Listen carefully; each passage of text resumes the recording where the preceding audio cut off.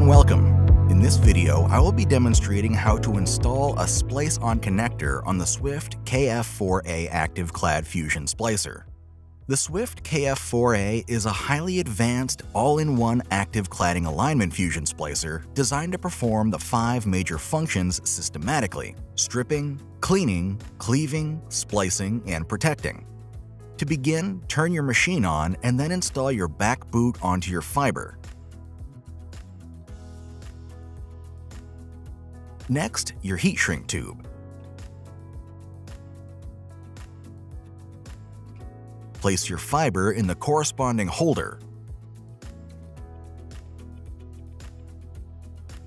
Leave a 1-inch tail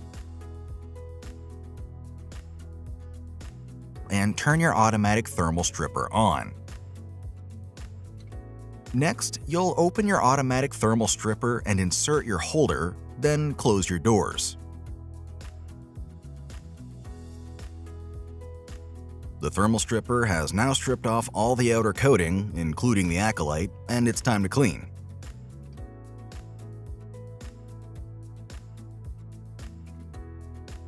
Next, place in your cleaver. Close your trash bin receptacle door and cleave.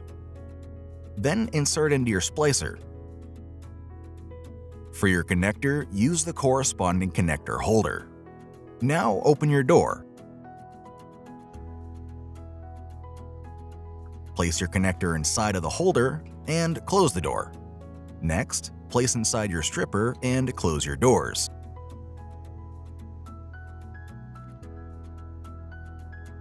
Again, left door first. Remove your holder and clean.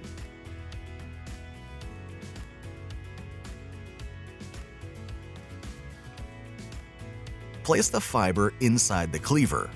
Close the door and cleave. Place into your splicer. Close your wind cover. At this point, the splicer will begin an alignment.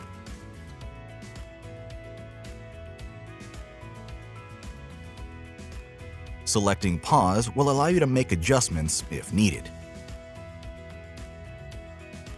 When you're ready to arc, press play.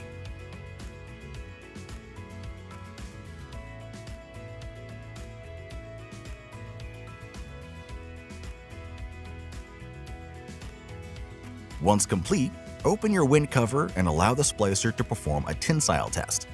The test is a 2 Newton pull force across the fiber. Pull and hold. That pressure is sitting on here until you release it by opening the doors. Open both your doors, remove your connector, and allow it to hang. Lift your heat shrink to the base of your connector and open your oven, placing the connector inside the oven and turn on the oven. This process takes approximately 30 seconds.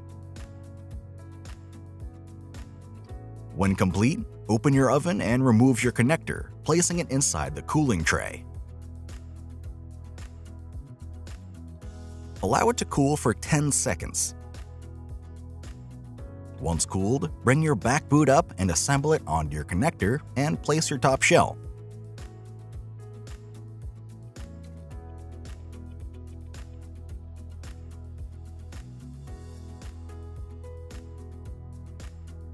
Your connector is now complete. This completes the tutorial. Thank you for watching. Visit uclswiftna.com to learn more about our all-in-one fusion splicers.